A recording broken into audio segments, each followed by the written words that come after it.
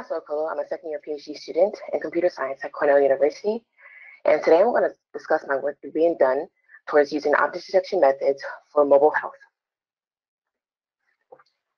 According to the World Health Organization, pneumonia accounts for 15% of deaths of children under the age of 5, making it the single largest infectious cause of death for children worldwide. A key issue in combating pneumonia is effective diagnosis. In sub-Saharan Africa and other low-resource settings, poor infrastructure hampers pneumonia diagnosis, frequently delaying proper treatment until the infection has reached an advanced stage.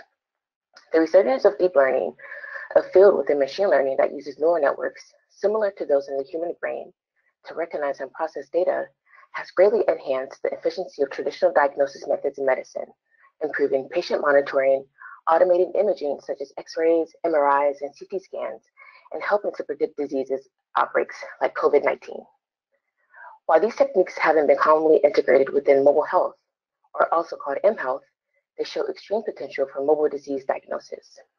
This work discusses progress made towards implementing a smartphone-based pipeline for detecting and diagnosing respiratory illnesses in children in low-resource settings around the world. In computer vision, which is a subset of machine learning that allows images and videos to be detected the way that humans can, techniques are developed to allow computers to understand image and video content similar to the way humans can. Object detection is a computer vision technique that leverages machine learning to locate instances of objects in images or videos.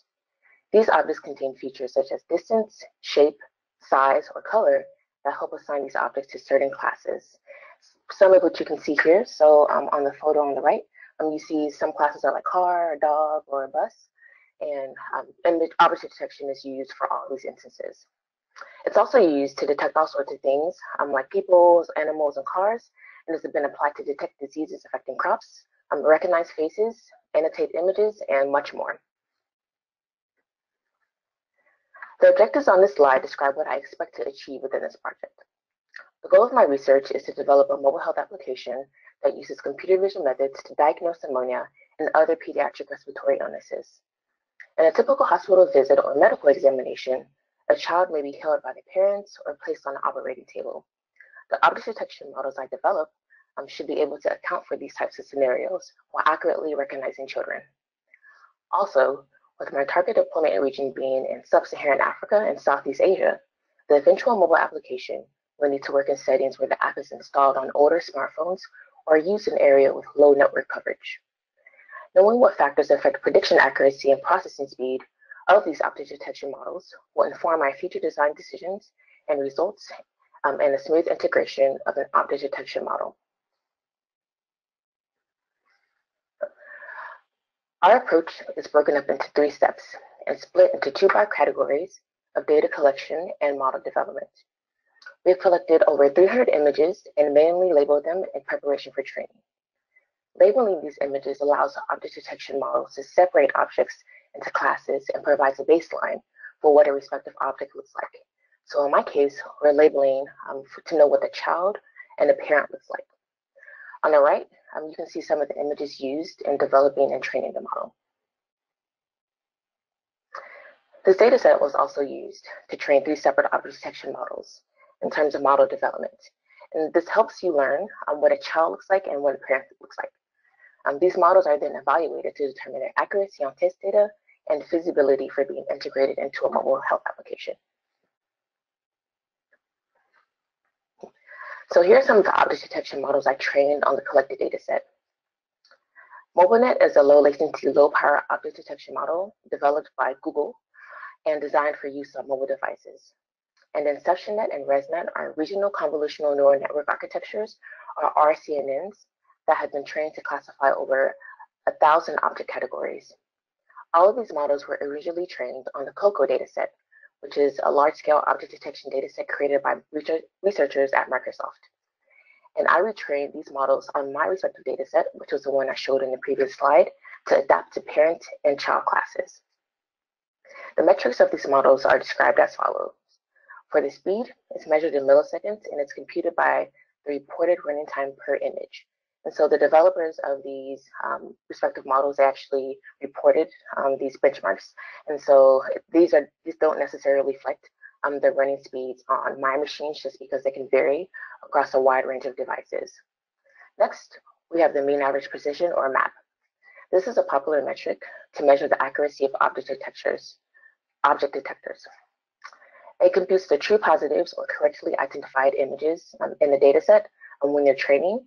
And overall, these values range from 0 to 100. And these MAP values, they seem a little bit low, but the accuracy values are actually averaged over all classes in the Okolo data set. So with over 1,000 classes, there are chances for outliers. And by outliers, I mean some cases where the machine learning models or these object detection models were not able to classify or predict with a high accuracy on some classes. And so this may have brought the average down as a whole. But overall, for an object detection framework, these are usually the standard accuracy values you see. And loss, it detects how bad the model predicts on a single sample, and it provides a general idea of how the model is learning to recognize classes. In this case, it provides an idea of how well the model can detect a child versus a parent. The lower the loss, the better the model is performing. And outputs dictate what kind of inference shape a box or a mask is shown on a respective image. In the case of these models that I tested, they're all boxes, but in some cases you may see masks. Aside from being good indicators of accuracy, these metrics provide insight into the bandwidth and memory that would be occupied if these models were running on a mobile device. With these metrics in mind, we have conducted an analysis between these developed models to examine their feasibility in being integrated within a mobile health application. So here are some of my results from testing of these three object detection models. And so as MobileNet is on the top, and remember it's the one that was created by Google, and in this case, it actually performs the worst. In all cases, it's unable to detect a child, but compared to the other results, we do see lower confidence values for the boxes surrounding children. So this shows that the model does recognize that they are not 100% confident with their prediction. And also, excuse me, with the loss values that we saw on the previous page being around like 0.61, which is somewhat high for an object detection model, we kind of assumed that it would take a while for the accuracy to get up there. Next, we have InceptionNet, which is in the middle, and it performs much better, but we do see some cases of overlapping predictions on the first and the third images. And as you can see, there are multiple boxes that indicate the parent. There should usually just be one. And on the last image, we have a case where medical equipment is incorrectly identified as a baby.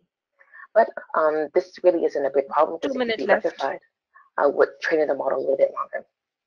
Also, and we have last, ResNet. It performs the best out of all the models. And this is not really surprising since it had the highest MAP scores and the lowest loss for all the models. Remember that we said the lower the loss, the better the model. The child and parents are correctly identified in all the images, or correctly identified in most of the other examples from the testing data set. In conclusion, we know that faster models are more helpful for mobile processing, but in some cases where we have object detection models directly created for mobile processing, we see that it's not always the case. So Google, the developer of MobileNet, claims that it was designed to effectively maximize accuracy while being mindful of restricted mobile resources.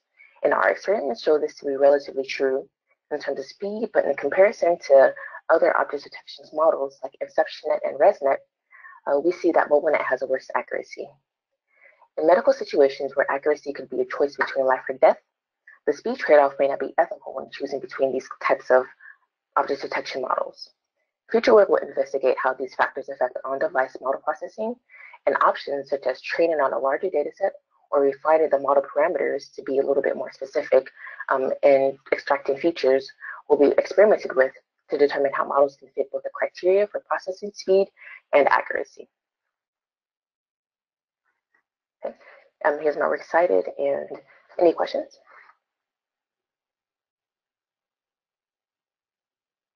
Judges, you can ask your questions at this point. Okay. Chinasa, I have a question. This is Jana. Yes. I may have missed it at the beginning. Or maybe I didn't make the connection. Mm. What was the reason? So I understand the model, the AI part of it, and the identifying children. But what was the Yes. connection to pneumonia that you mentioned at the beginning? Yeah, so I mentioned this in my, let's see, it was my fourth slide, or fourth or fifth slide. So essentially, when you're trying, in this case, in developing regions, or in just like in regular hospital visits, sometimes like children have to be held by their parents just because they can't like stand still or like sit still by themselves. And so before we want to actually go and diagnose pneumonia or like other respiratory illnesses, we have to be sure like the model can discriminate between the parent and the child. So we're not actually like monitoring the parent when we should be monitoring the child. And so this is just like the first step in the overall um, detection pipeline for detecting pneumonia. So this is like what I focus on for this presentation. So when you're saying monitoring, you're talking about like distance monitoring.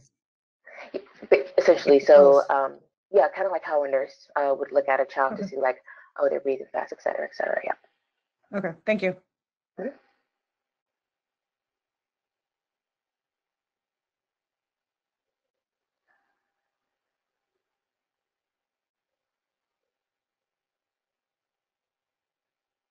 All right. Any other questions?